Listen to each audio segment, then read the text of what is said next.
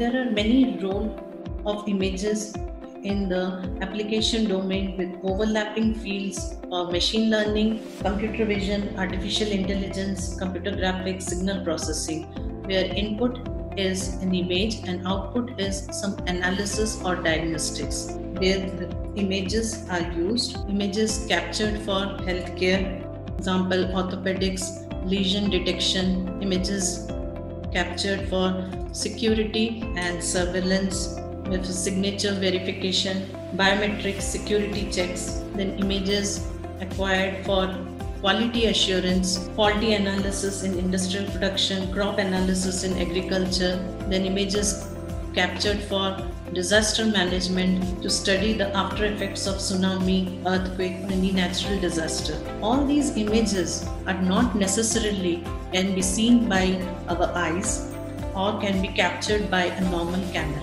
So next topic we will see how the electromagnetic spectrum and the imaging techniques depending on this. Electromagnetic radiation is a form of energy released and absorbed by charged particles. The wavelength range corresponding to the electromagnetic radiation is termed as electromagnetic spectrum. The way in which the electromagnetic spectrum interacts with any material can be used to assess the various physical and chemical properties of objects in different application domains.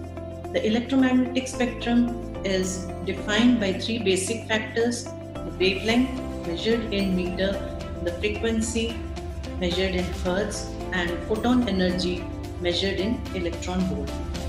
Depending on the wavelength and the frequency, the EM spectrum is broadly classified into different groups such as, starting from right to left, gamma radiation, X-ray radiation, ultraviolet radiation, visible radiation, infrared, microwave radiation, and radio waves, moving from lower towards the higher energy. We can see here the different groups and the ranges of wavelength and the frequency. The possible interactions between this object and the electromagnetic spectrum can be utilized for studying the object properties.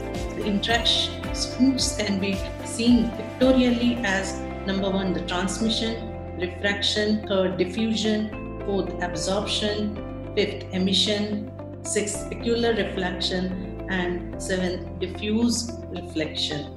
The imaging systems used in any spectroscopic technique requires few basic instrumentation techniques. The key components are as follows: light source, optical components, detector, data acquisition center, and computer. Most of this imaging is performed in controlled environment conditions. Components may vary with spectroscopic technique and the type of application. So the image data which is captured is used for further processing and data interpretation using the image processing techniques. Let us see the various tasks for food and agriculture which can be accomplished by imaging at various ranges of the electromagnetic spectrum. The visible and the near infrared imaging for monitoring plant stress, mid-infrared for food analysis, thermal infrared for monitoring post-harvest, X-ray imaging for monitoring composition, gamma ray imaging for assessing soil properties. Let us see another case study of hyperspectral imaging useful in environmental sciences. The blue range for the water study, green and red for the vegetation study, near infrared imaging shorelines study, shortwave infrared for moisture content detection, midwave infrared for night target detection, long-wave infrared imaging for the thermal analysis. For medical domain, the radio wave imaging and magnetic resonance imaging can be used for detecting ailments in body. The data acquired can be interpreted and analyzed in computer for digital image data representation. So let us see what is a digital image. Digitization is the process of transforming images, text or sound from analog media into the electronic data. A digital image then is one that has been created through the process of digitization.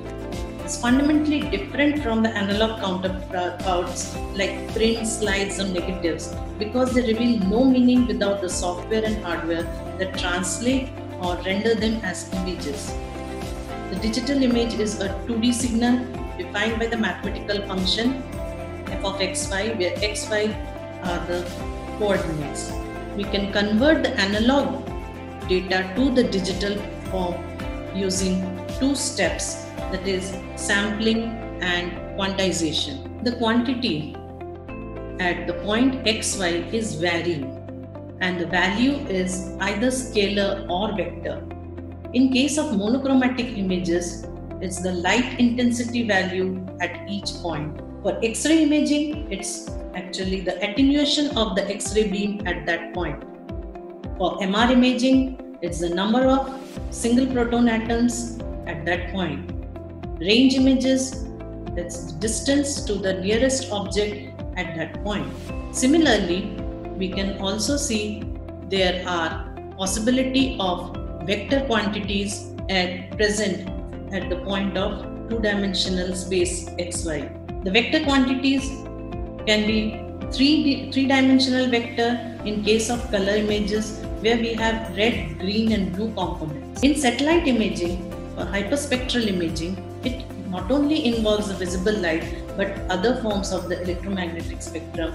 And one example is the Landsat images, which has 7 distinct channels. So the digital image is of 2 types in modern world.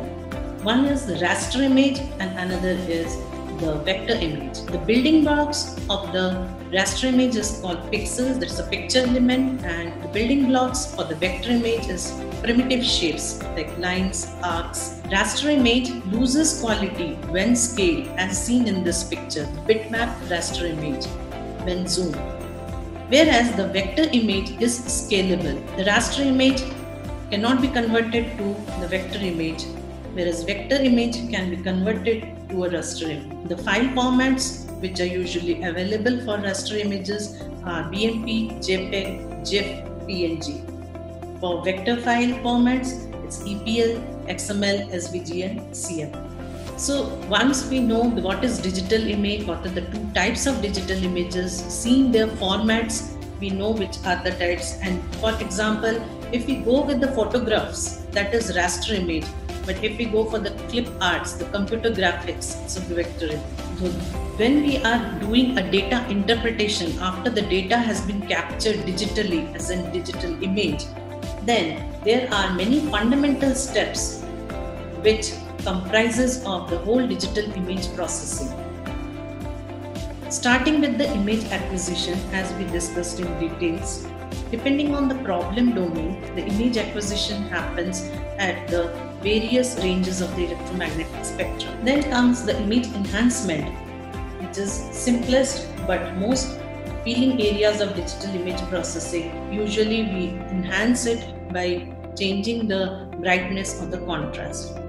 Image restoration is used to cover up the degradation done during some of the camera settings. Then there is a color image processing. Wavelets and multi-resolution processing, it's used for data compression and pyramidal representation. The compression techniques for reducing the storage. Morphological image processing for extracting image components and describing the shapes of the regions inside the image. The segmentation is one of the preliminary steps to get all the objects from the image.